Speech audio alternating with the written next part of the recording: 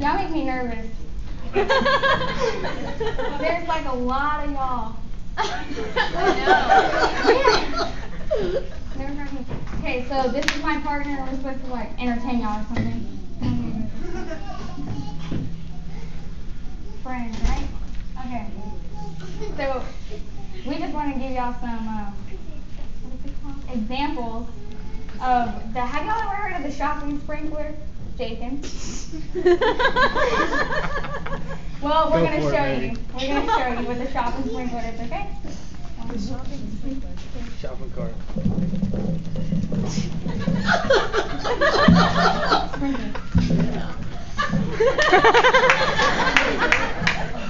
Haven't y'all ever heard of the lawnmower? Yeah. Okay, well, we're going to give you an example of a mad grandpa with a lawnmower. 1, 2, 3.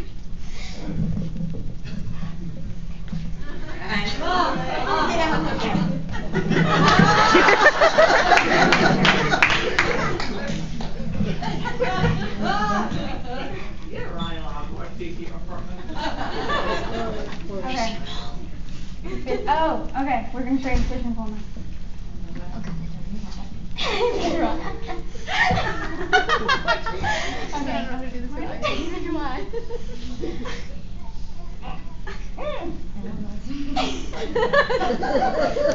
Good dance.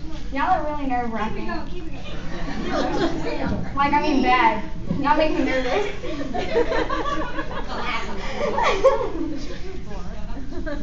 Okay, we wrote down some jokes, just in case we couldn't get through this.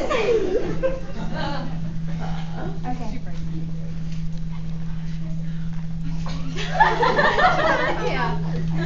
Okay. Now. Upside down. This is called the elderly woman. Yes. An elderly woman was very dedicated to cleaning the church and serving the pastor in any way she could. She thought and felt that it was time for her to become a member. You know, that she was old, death comes soon, whatever. So she went up to the pastor and said, "Sir, I would love to become a member of this lovely church."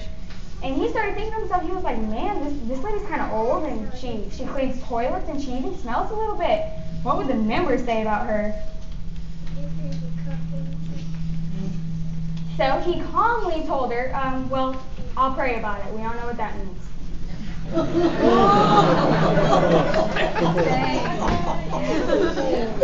you know, it went by a couple weeks, and the pastor never got back with her, and she started getting a little anxious, so she started praying about it. Well, they came across each other in Golden Corral, and she walked up to him and said, "Hi, Pastor, how are you?" And he's like, "Well, good, you know, I've been praying about you becoming a member." And she said, No, don't even worry about it." He was like, "What are you talking about?" He was like, "Well, Jesus told me not to worry about it, because he's been trying to become a member for years."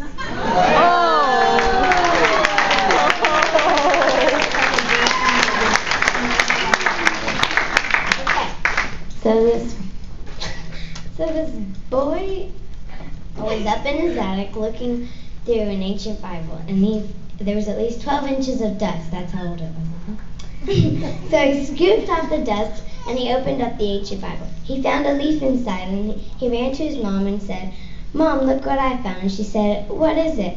And he said, "I think it's Adam's underwear."